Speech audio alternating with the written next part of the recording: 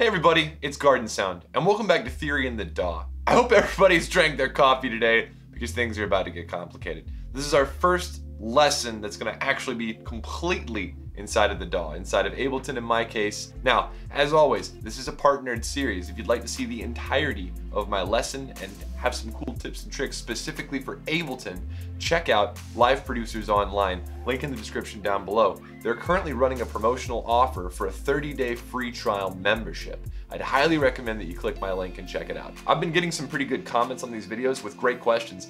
If you would like to be part of that discussion or ask me a question, or if something doesn't make sense that I've mentioned, I really want people to learn. So don't hesitate to go down in those comment sections and ask me a question. Okay, so today we're going to be talking about what notes go together. This is going to be called Harmony 101. And if this episode is popular and you all like it, we share it, everybody's watching, I'll make a second episode, Harmony 102, and we'll go into a bit more detail on some things. Today we're going to go through every single interval in the 12-tone equal tempered world, okay? Inside of the 12 steps of our normal Western scales, we're going to go through each individual interval, talk about its strengths and weaknesses, and how to combine them to make better harmonies. We're not going to be talking about chord progressions or tendency today in depth. That'll be in the next episode. So if you're thinking about chord progressions or tendencies specifically, hold on to your horses, we'll get there.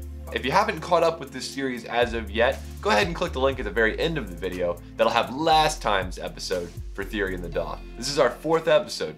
Here we go. We're gonna start on C, not for any particular reason, just because I think it's a great place to start. So here we are, C. C3 to be exact. And what we're gonna start to do is add notes to play with this C, talk about the distance between those two notes called the interval, and then talk about its strengths and weaknesses. The interval is the distance between two notes. And this can be relative to whatever we're talking about. And we're gonna start with the most obvious one, the half step. Okay, so this is C and C sharp.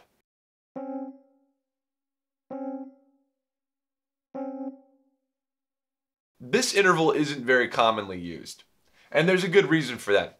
It doesn't sound very good. The reason it doesn't sound very good is because the notes are so close together, there isn't enough space for our ears to really tell that there's a huge difference between the two. This interval sort of wants to resolve upward.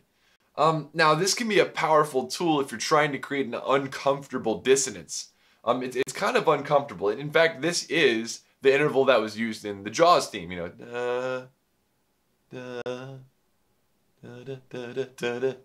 That is a half step. It's also called a minor second. This interval is going to be called 1, meaning that there is one half step or one semitone between the two, or a minor second. Now let's move up one more half step. Now we have a major second.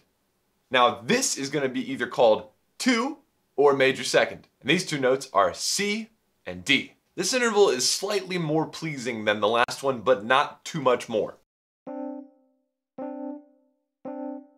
Still not enough distance for us to have some sort of a harmonic sense about it. Typically, this interval isn't going to be used much either. But again, if you're trying to create a sort of uncomfortable dissonance in a song, going between this one and the minor second, or 1, is going to create that sort of feel for you. Let's move up one more half step. Now we're hitting the minor third, or 3, meaning 3 semitones. This one is our first interval that has a definite harmonic nature to it. Listen.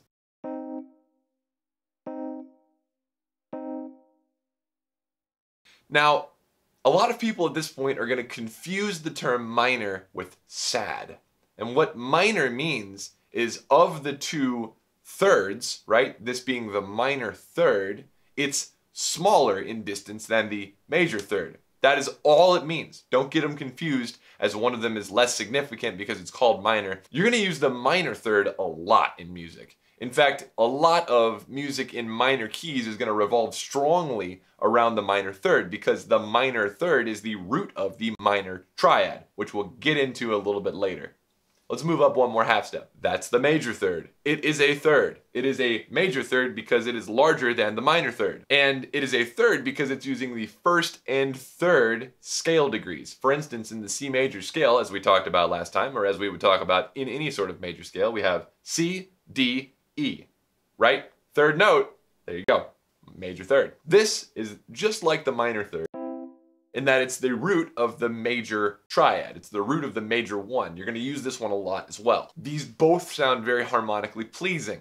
One half step away from the major third is the perfect fourth. This one is a little hollow sounding, just like the perfect fifth. And the reason for that is that the ratio in terms of frequency between C and in this case F, it's very nearly perfect. It's very nearly whole numbers. So the harmonies beat, meaning that their waveforms align in a very pleasing manner, but it leads to it sounding hollow. You can stack perfect fourths to form what's called a quartal harmony. In fact, I talked about that a lot in my How to Write Space Music video, which I'll link below. This is called a perfect fourth or a 5, if we're talking about set theory numbers. Let's move up one more half step. This is the tritone. It has the strongest pull other than the major seventh in terms of tendency, which we'll talk about in next week's episode. The tritone is unique because it is used to resolve 5, which would be, in this case, in the key of C, which would be G major. It's used to resolve 5 to 1, the most powerful chord progression in all of Western music, used most commonly. This is the tritone. It's very dissonant. It does not want to stay where it is. Very displeasing to the ear. The tritone, or 6. Let's move up one more half step. This is the perfect fifth. Like the perfect fourth, its ratio in terms of frequency from the fundamental to the fifth is very, very close to a whole number. Again, it sounds hollow.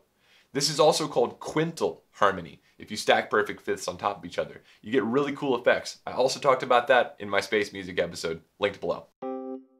The perfect fifth is the outside edges of a triad, which we'll talk about a little bit later in this episode. This is called a perfect fifth or a 7 in set theory numbers. Let's move up one more. This is the minor sixth or an 8 in set theory numbers. It is related to the major third.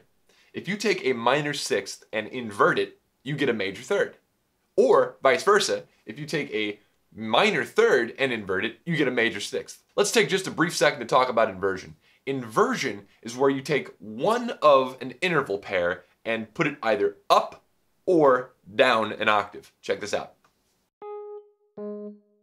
G sharp to C is a major third. So we can go right back, pop this up an octave to how we were a second ago, minor sixth. And you can pop it down, major third. Pretty cool, right? The opposite is true as well. If you take a minor third and invert it, you get a major sixth. And if you take a major sixth and invert it, you get a minor third. Now we're at the major sixth. And we just talked about octave inversion with major sixth. If you invert it, you get a minor third. But this particular one is also known as 9 in set theory notation. The major sixth is not very commonly used. It's pretty static. It doesn't really have a lot of tendency to move. It's just important that you know what it is. Minor seventh. This is one of my favorite intervals. The minor seventh is so melancholy. It just kind of wants you to remain in place. It's a very jazzy interval. That would be a 10 in set theory or a minor seventh. This is going to be the major seventh. It has a very, very strong pull. In fact, this is the only tendency we're going to talk about today. If there's one thing you learned today, I hope it's that you learned that the major seventh wants to resolve open to an octave. Listen to how strong this pull is.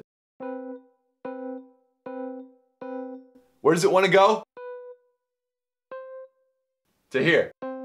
Again, this is the major seventh, extremely jazzy. And then the final interval. Let's move up one more semitone. This is the octave. Not the most important interval, very easy to understand. It is C to the next fundamental C. Now let's talk about how to put these intervals together to create harmonies. The most easy and apparent way to do so is just to add another tone. So let's take it back down to our first most harmonic interval, which was the minor third. There is one more note that we could add on top of this that would sound great. It's the perfect fifth. Check it out. Isn't that cool? So the difference between a major chord and a minor chord is how much space is between the first and second notes, i.e. the interval. Remember how we talked about how a major third and a minor third, they're both thirds, but one of them is farther apart? It's the major one. Check this out. That's a minor chord. That's a major chord. All you need to remember is whether or not that first interval is a minor or a major interval. These are called triads. Triads because there's 3 notes inside of the ad. Triad. I don't know what ad means. Maybe ad is the assembly or something. I can't remember my Latin stems. I'm sorry. If you wanted to extend the harmony, extended harmony, extended tonality, boom. You could extend it by a minor third or another major third. Let's go with a minor third for a second. Ladies and gentlemen, my favorite chord. Oh, it's just so melancholy. It's so relaxing.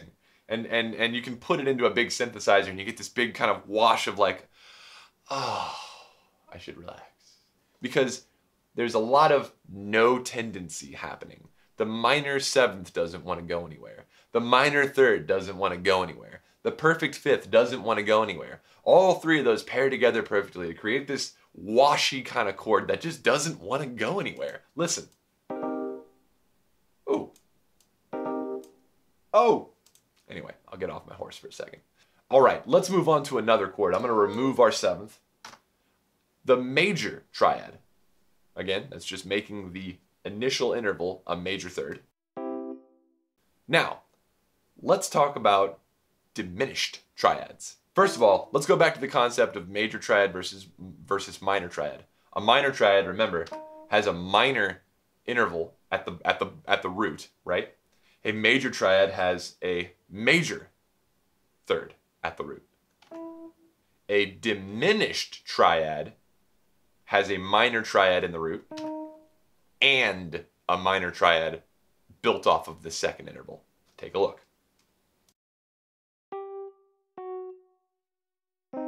Minor third, minor third.